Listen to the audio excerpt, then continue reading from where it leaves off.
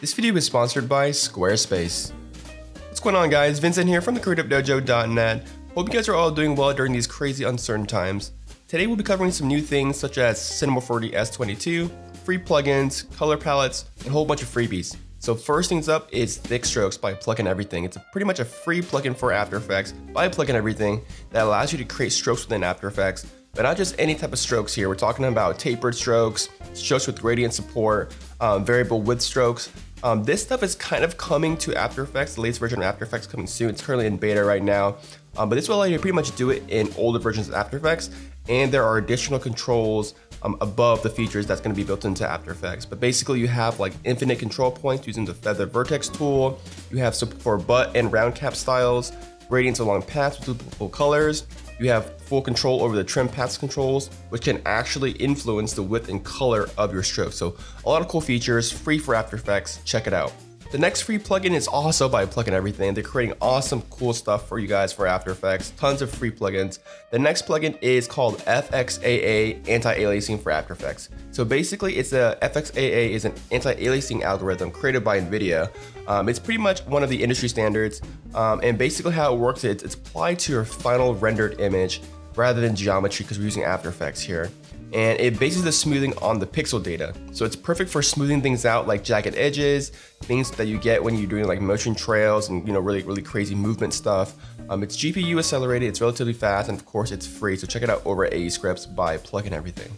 Now, if you've ever had a hard time trying to design and pick a color palette or color scheme for your projects, then this video by the Future Academy is going to help you generate your own custom color schemes.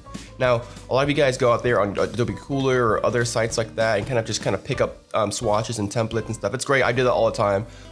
This is a really methodical way of doing it though, and it's especially useful if you're kind of those kind of people that hop into Adobe Cooler and kind of do these kind of things. I highly recommend watching this. It kind of, goes through the process of creating your own color palette, some ways you can think about it, some ways to think of color differently. And it's just a cool way to create your own custom color palettes, kind of in a methodical process. He uses Photoshop. You can pretty much use it with any other tool that allows for image manipulation and color manipulation. I'll also have a tool coming out soon that will help with this color generation process in After Effects, so stay tuned. Labels by my buddy RenderTom has been really popular in After Effects lately. It's pretty much featured in everyone's After Effects workspace. Everyone and their mom is rocking labels for After Effects. And now it's available in Premiere Pro. So you can easily set label colors and label groups for project items and clips. You can easily select items with the same label colors, add markers, and you can even import color label themes. Check it out now. It's a really nice way to kind of just organize all your assets. I highly recommend this for Adobe Premiere as well as After Effects, because it's a really nice way to just kind of manage all the colors. The default label colors kind of suck. They should really just change those default color labels in After Effects, in my opinion. So check it out, labels by RenderTom over at AE Scripts. So NAB 2020 was pretty interesting this year because everything was pretty much online as expected with what's going on in the world right now. But basically Maxon is no different. They released all their videos recently on all their online NAB 2020 video presentations this year. And as always, there are some great presenters, as is every year.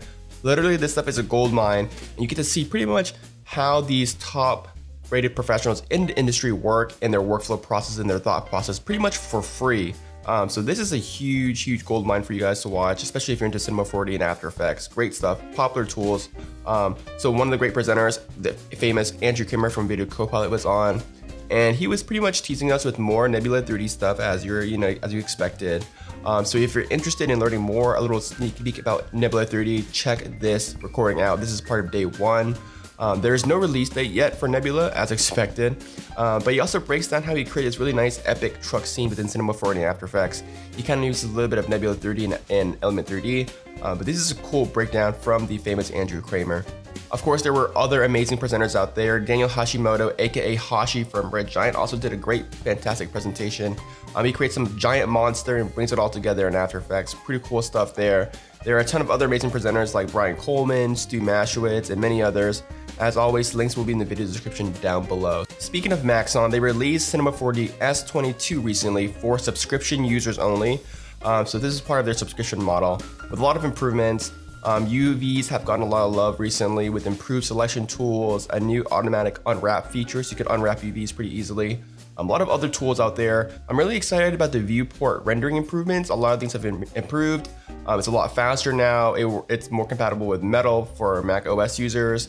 and it shows a lot more fine detail now, a little bit better in cases of things like hair. So more fine detail is shown in the kind of viewport, so it looks more similar to your final render. It's faster now, it handles multiple instances better. You also now have a save and load viewport view settings, so you don't have to go around changing all these settings all the time if you want to kind of, have these preferred viewport shading methods and stuff like that. There are a lot of other things new in this release, so check it out on Maxon's site directly. Before we get into other news, I want to give a quick thanks to our sponsors over at Squarespace for sponsoring today's video. Squarespace is the #1 platform to create an amazing website, whether it's for your store, online business, or portfolio. They have amazing templates to choose from, fully customizable so you can make it the way you want it to look like, without having any coding knowledge required. They have awesome 24-hour support, and best of all, if you use the promo code DOJO at checkout, you can actually save 10% off your order and support the Dojo. So check it out over at squarespace.com/dojo. Squarespace, the #1 place to create an amazing website.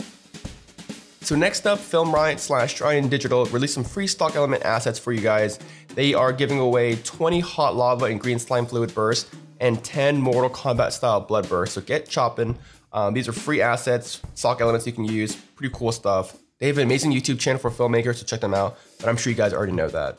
This isn't actually new news, but if you're an AE Scripts user, you have a lot of tools from AE Scripts, freebie tools or paid tools, licensing and all that stuff.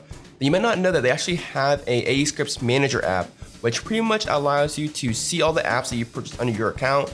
You can easily update them via your licensing and view a lot of other features related to your account and your product from AE Scripts. This is a great little tool just to kind of manage everything from the site. And they don't really do a great job at marketing this tool right here, so I feel like a lot of people don't really know about it, but this tool does exist. And it's separate from their AE Scripts ZXP installer for extensions, so just FYI. But this is a pretty cool tool to kind of manage everything. The last bit of news here is that I released Dojo Glitch version 3. This is a completely rewritten from the ground up tool, pretty much that allows you to create nice digital glitches, artifacting, distortions, RGB split, chromatic aberration, flickering, all those great stuff within After Effects. It's a name your own price tool, so you don't have to necessarily pay for it to try it. So it's name your own price, awesome tool.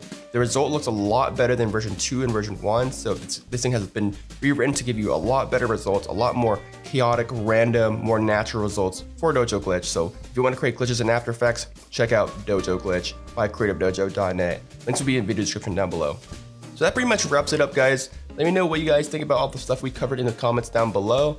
Give this video a thumbs up and subscribe for more videos like these. If you have any content or news that you want to feature or share, hit me up on Twitter or Instagram. My name is Vincent Wynn from the Creative Dojo, and I'll see you guys next time. Take care, guys.